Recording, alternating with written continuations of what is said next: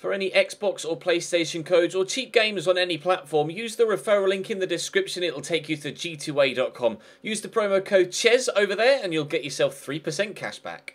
For all No Identity merchandise, hats, hoodies and t-shirts, follow the link in the description down below to the No Identity Fan Fibre website.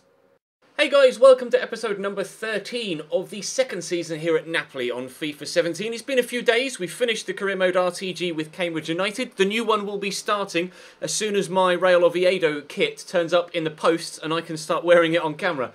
We will be pushing forward in this series today. Obviously, there's been a couple of videos over the past 2 days with regards my time in LA for EA Play and my experiences with FIFA 18. At EA Play as well, so do check those previous 2 videos if you missed them. But today we'll be pushing forward with the Napoli series. No face cam today. It's still like 35 degrees right now. I did go on cam on stream a couple of days ago and regretted it because I was so damned hot. So no face cam today, but we'll start with Sampdoria at home. Then we've got a 2-week break until Pescara away from home. Is it a 2-week break? Yeah, it's a 2-week break, isn't it? And an international presumably will happen in between this game and the next one. Hopefully nobody gets injured. We are missing a couple of players at present, including Lorenzo Insigne and Koulibaly, 2 of my best players, unfortunately. So we're having to push further forward into this series, missing a couple of starters. But our season so far has been spectacular. Played 10, won 10 in Serie A so far. Juventus, though, very much keeping up with us. We've conceded just 2 goals in the 10 games. I've never had a start to the season like this before in any series ever. We'll play Sampdoria we'll play them in...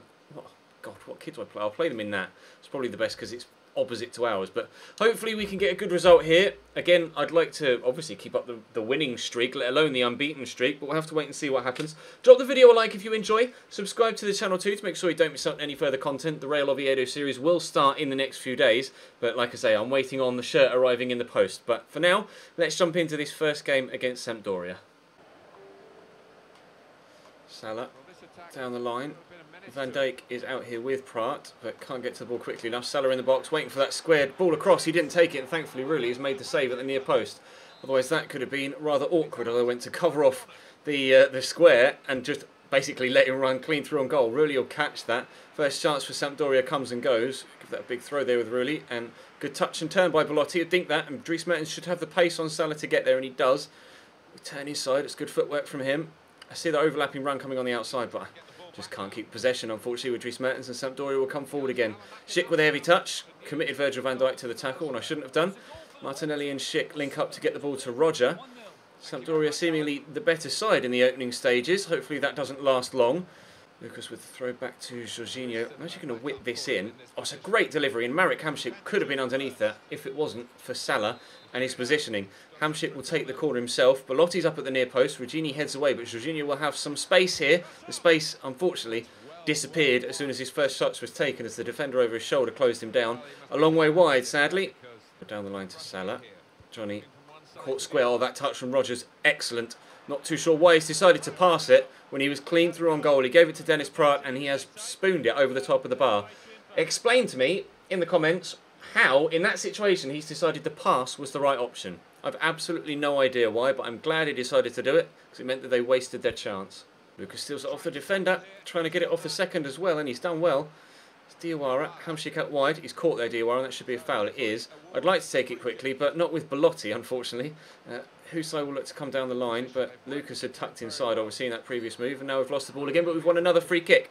Is this the sort of position to have a shot? Maybe. I will take it quickly, though. Lucas will get that to Diawara, and will work it back across here to Dries Mertens. Get it out of his feet quickly as well, blocked by Martinelli. Thought I might have been able to squeeze a shot off there, but well defended. Diawara out wide to Johnny. Move that forward into Dries Mertens. Jorginho, in fact. Around the corner to Johnny. Pull that back. There's Dries Mertens. And... oh. Somehow he's not been able to find the target there. Not entirely too sure how he's spooned that so far wide. That's disappointing. Half an hour in, 0-0. Get forward to Mertens. Lay that back to Jorginho. Squeeze it forward to Mertens again. A lot of defenders around me here. Jorginho's making a nice run. And I'll play it through to Belotti, who's onside here. I'm going to try and turn his side on his right. That has to be a penalty. He's been cleaned out there. That was an awful challenge. The ball went one side, the man went the other, and the defender had no idea what to do. I mean, he's a stone waller. Belotti to step up and to give us a 1-0 lead with a very well-executed spot kick. 10 minutes to go till half-time. 1-0 Napoli. It's a nice ball through. Here's Prat. Squares that back to Torreira. That's comfortable for the keeper. Very comfortable indeed. Really will bowl this out wide. Jorginho will get it down the line. That's nicely done. If we could get a second goal before half-time, then I get a feeling that might be game. Lucas made a great run, but I can't feed it through to him. Lucas, think that over there. Flick that on. Jorginho out wide to Johnny. Drive inside. There's Jorginho again. Poke that to Belotti. Now, was he onside? I'm not sure. Oof. Thumping finish, though, from the Italian. There's that second goal before half-time that I was after. And that, I think, will be that with regards to the outcome of the overall result. What the final score will be, I'm not sure. They've been half-decent at creating chances, but not necessarily any good at actually taking them. So there's still the chance they could get themselves back in this, but a 2-goal advantage definitely gives us a barrier. Diwar is there. Belotti, who's on a hat-trick, trying to hit this early. Oh, fires it wide of the post. If we'd have scored a hat-trick inside the last 10 minutes of the first half, that would have been quite spectacular. Here's Prat. Oh, it's a very good cross. A very good cross, and I may have headed that in the back of my own net. Oh, it's a goal kick. I thought I'd gotten on the end of that. That's a let-off. He came very close to finding the back of the net, though. Net there forward. But thankfully for me, it bounced over the top of the bar. That could have been very, very awkward and would have brought Sampdoria right back into things. As long as we have the 2-goal barrier, I'm quite comfortable. But, I mean, obviously, it only takes that 1 goal to put things back in the balance again. Belotti across there to Jorginho, around the corner to Hamsik. Mertens has made that run out wide again. Johnny's going to make the run in behind, and I'll turn and get it back to Dries. That's not Dries, but Hamsik could find him. There we go. Oh, and he's just managed to squeeze it home. 3-0. Now the game really is done and dusted. Managing to beat the goalkeeper to it. I had to hit that very, very early with Mertens there. I'll be honest, the ball that went to Hamsik was meant for Dries, but that's worked out in my favour, as it happens. He's only his 3rd goal in Serie A so far this season. Not very prolific as an individual, Dries Mertens, but we are very prolific when it comes to scoring goals as a team. That is our 30th Serie A goal in 11 games. Here's Roger. Could squeeze that through. Oh, it's a great ball. Good save by Rulli. If it wasn't for our goalkeeper in this game, they could quite easily be level at 3-3. Torreira with a wild effort. Perhaps they're getting a little bit frustrated now. He's made 5 saves. There you go, top left. They could very well be in front in this game, Sampdoria, but they aren't. They're, in fact, 3-0 down and won't be getting anything from this game. Roger out wide to Regini. Dinked in. Virgil van Dijk is there, but only as far as Linetti. I'd have had a shot there, to be honest, personally, but he decided against it. He may still get the opportunity to do so. It has done, and if it weren't for a good save from Rulli for the umpteenth time in this game, Sampdoria would have scored a goal. Linetti to take the corner himself, and it's a decent delivery, but Jorginho's underneath it, and there's nobody upfield, so I think that might be the end of the game momentarily by the time someone gets to this. Nobody's running after it from my end. Their keeper just stayed on his line, and the referee surely any minute now will actually blow the full-time whistle. We'll get a 3-0 win here, a very well-deserved 3-0 win, although we did have to be, well, not at my best because I don't control the goalkeeper. Geronimo Rulli had to be at his best to ensure that Sampdoria didn't get themselves a couple of goals in that game. I wouldn't be surprised if they had more shots than me. They had very nearly as many shots as me and just as many on target, but none of them went in, and that's the most important thing as far as we're concerned. We make it 11 from 11 in Serie A. Can we make it 12 from 12 in the next game? That's nicely done. Belotti back to Lucas again. To Hamsik. There's Lucas, and space for Belotti. The angle's against him, but I could play in Lucas here. Oh, he's missed it, but it's fallen kindly for Hamsik, and that was rather fortunate. 9 minutes in, we make it 1-0, but that was with a large slice of luck. I didn't have the angle there with Belotti, or at least I didn't feel confident with the angle there for Belotti, and the ball was played behind Lucas, but Hamsik tucks it away nicely on his left foot. Really good finish, in fact. 1-0 Napoli. Benali out wide to Crescenzi, back inside to Benali. Can move this from Pescara. Oh, that's a great ball in. Oh, what a goal! Giardino. Wow! How has he turned that in from there? Back in the day, he was tipped to be the next big thing for Italian's front line, or for Italy's front line, sorry, in Italian football. That is an unbelievable finish. To turn that in around the corner line, the outside of his boot, and somehow squeeze it between keeper and post. That's one of the best goals I've ever had scored against me on FIFA. It's not the most flamboyant, not a massive long ranger, but for sheer technique and audacity to even try it, it's definitely one of the best goals I've ever had scored against me by the CPU. It's 1-1 just 4 minutes after we went in front. Corner for Napoli.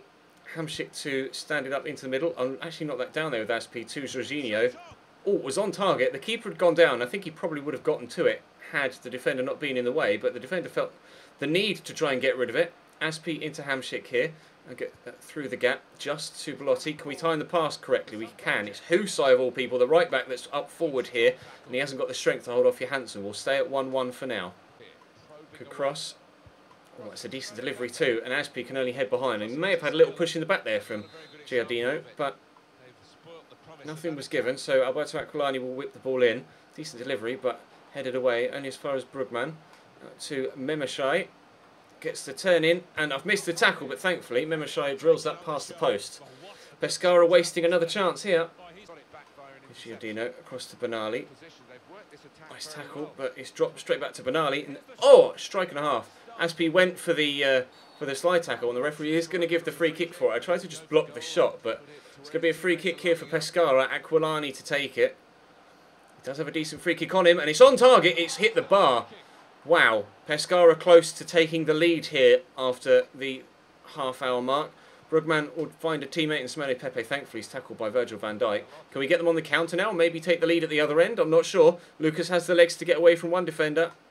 And can he get away from another? I'm going to try a Berber spin. And it could work. Are we going to get a free kick there? No, they're going to get a free kick. Instead, going the other way. And we're going to take the advantage and play on. Very, very nearly 2-1 Pescara, thanks to that free kick from Alberto Aquilani. But off the woodwork it bounced. Tackle.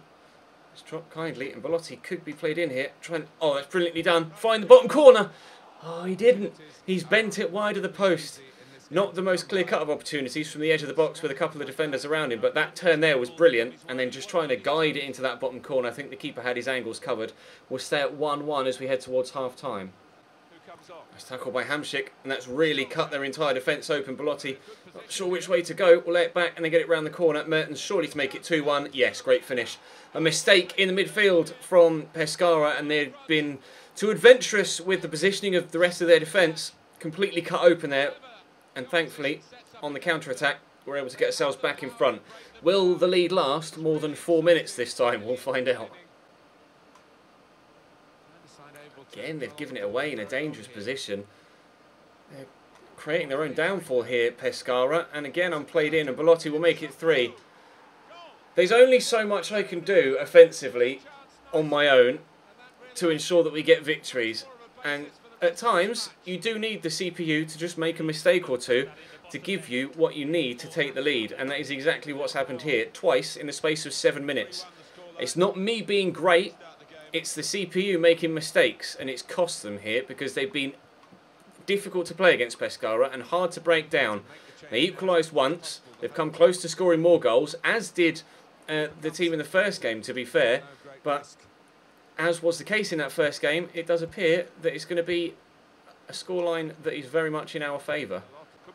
Aquilani. Oh no, I've missed my tackle. Aquilani, finish and a half.